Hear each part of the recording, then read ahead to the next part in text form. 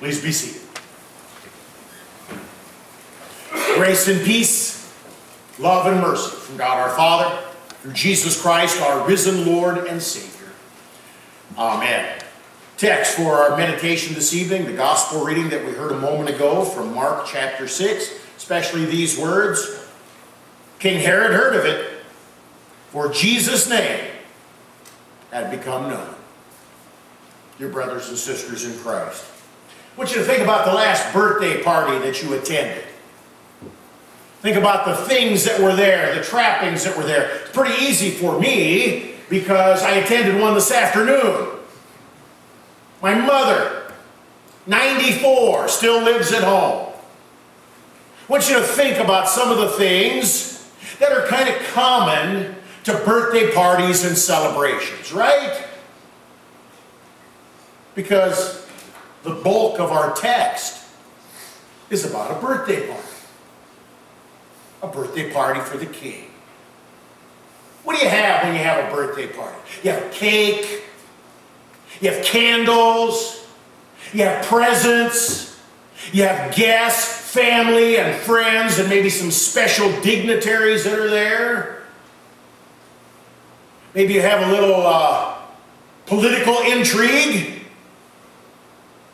little sexual deviancy, pole dance or a lap dance, top the night off with a murder. You see, there are some things about this particular birthday celebration that are different, that are unusual, that cause us to take notice. Because at the end of the night, the celebration is a celebration of death.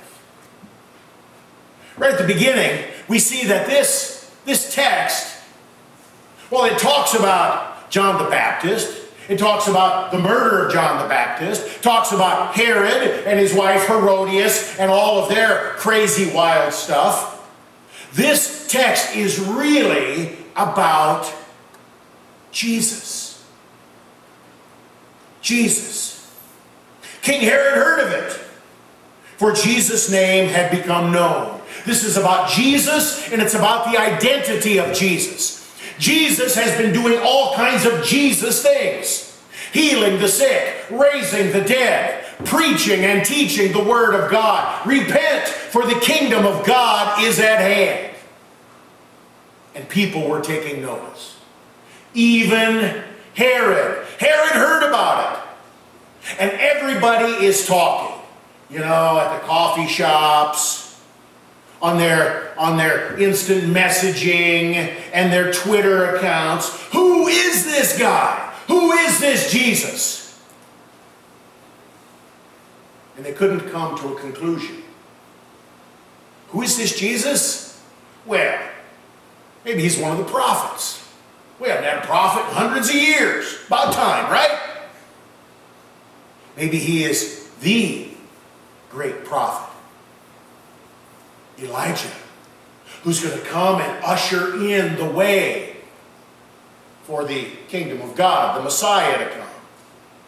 Everybody is talking back and forth about the identity of Jesus. But Herod knows. Herod knows in his mind because he has been haunted. Haunted with what he did. This must be a ghost. This must be a demon, this Jesus. It must be John the Baptist raised from the dead coming to haunt me in my dreams. And then in typical Hollywood fashion, right here in Mark chapter 6, we have a flashback to what King Herod did that would make him think such about the identity of Jesus. It was a birthday party. Started out like a birthday party, pretty much like the ones we celebrate. But there were some strange characteristics. You see, King Herod called himself a king, but he wasn't really a king. He was just a king wannabe. He was a pretend king. He was a tetrarch. one of 4 people who ruled, and each one of these 4 guys claimed to be the king. Herod wasn't really a king. He wanted to be a king. He thought he was a king. And years later, when he went to Caesar Augustus and asked to be the king, he was banished into exile and never heard from again. His wife is Herodias. Now here's where it gets a little complicated. Are you ready for this? Herodias is his niece. And she used to be his sister-in-law. So Herod married his niece, who had been married to his brother, and she divorced his brother because she thought Herod was going to go farther politically than Philip. Wow, what a mess. There's nothing new under the sun. You thought sexual deviancy was really kind of new around here? No. Same old, same old. And we have John the Baptist, John the Baptizer, that faithful prophet of God, who is Elisha the forerunner, paving the way, proclaiming the way for the true Messiah, Jesus. And John knew what was going on. He knew that this fake king had broken God's law again and again and again. And he did the unthinkable. He preached repentance to King Herod. King Herod, you're wrong. This sexual sin is wrong. Divorce is wrong. Repent, because you're on a fast track to a very hot place. Herodias, she did not like John, for obvious reasons. She felt guilty. And the best way to deal with her guilt, she thought, was to stop the message. Well, guess what? You can't stop the message unless you stop the messenger. Get rid of him.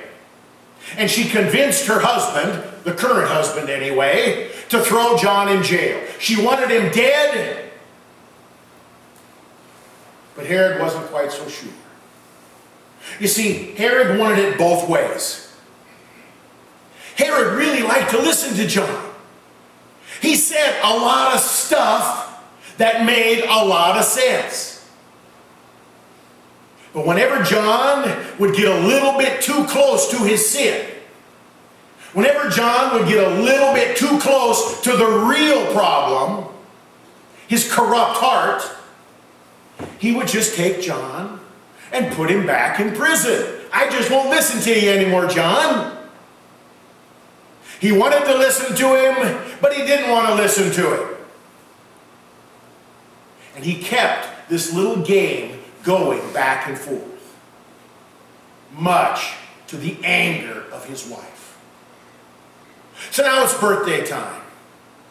You would have thought that these people were Missouri Synod Lutherans because the men are in one room and the women are in another. Well, it's not for that reason. Because no decent, respectable woman would be in the room where the men are at. You see, that's the kind of party that's going on. Not good, not clean, not wholesome. And any woman that would be in that room would be the kind that would be putting dollar bills in places that we really don't want to talk about. So what happens? Herodias' daughter from the first marriage is brought in to dance. I don't need to tell you what kind of dance. At the end of the dance, King Herod is pleased.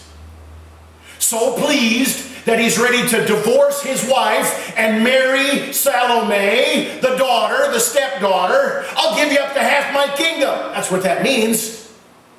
We'll get rid of mom. You and me, baby.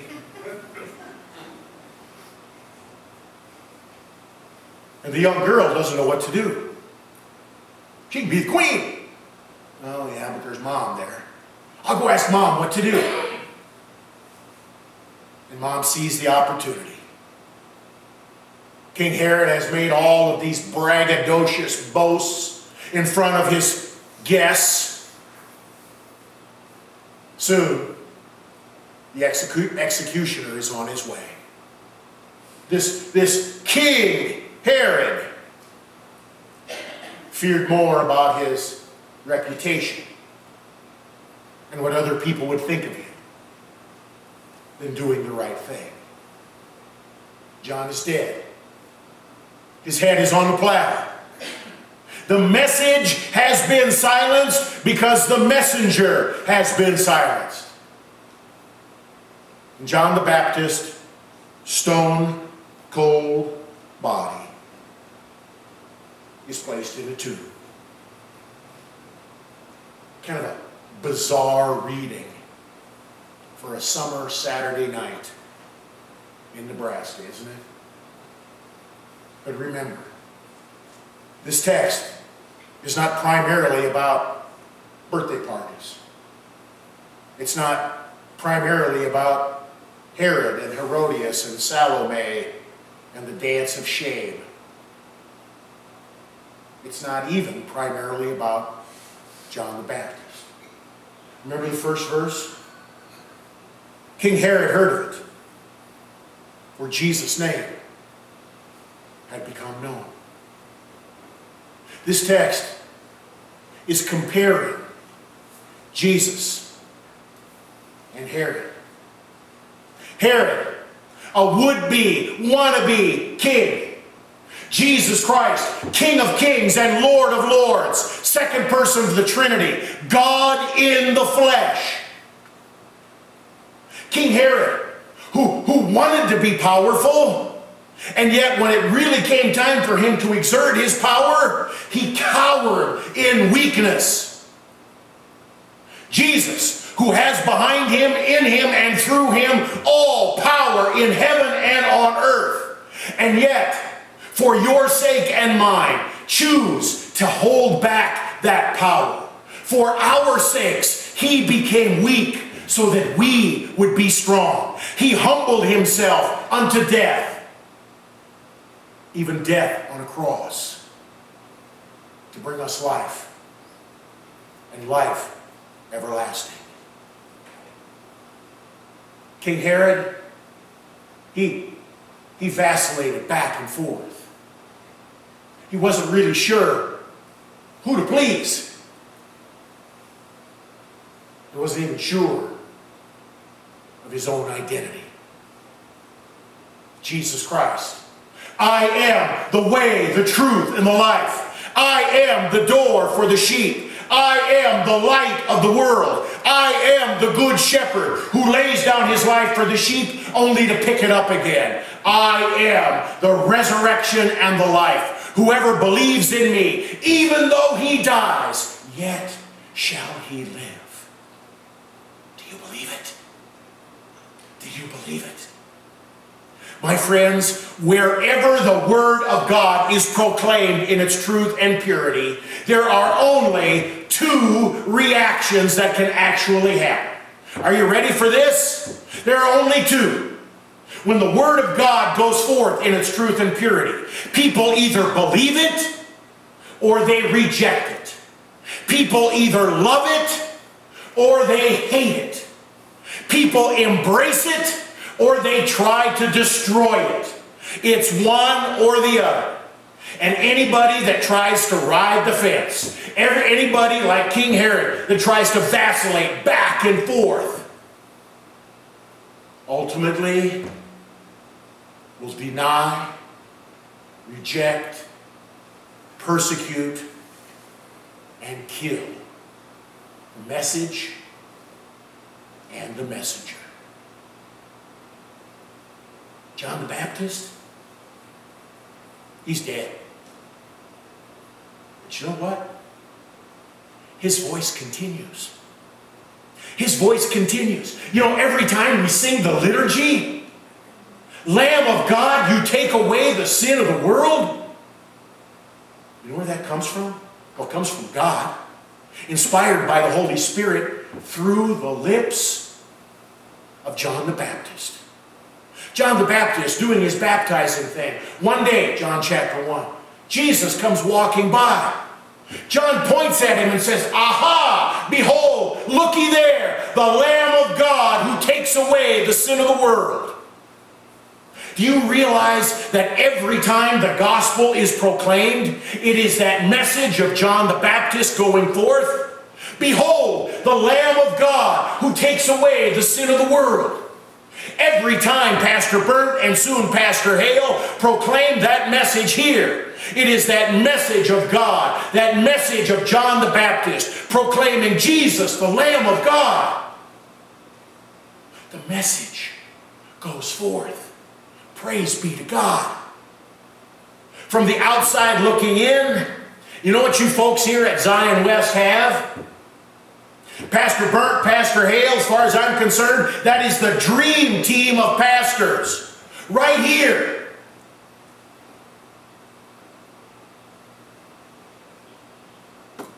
But guess what? There will be times when your pastors, being faithful to the Word of God, will proclaim a message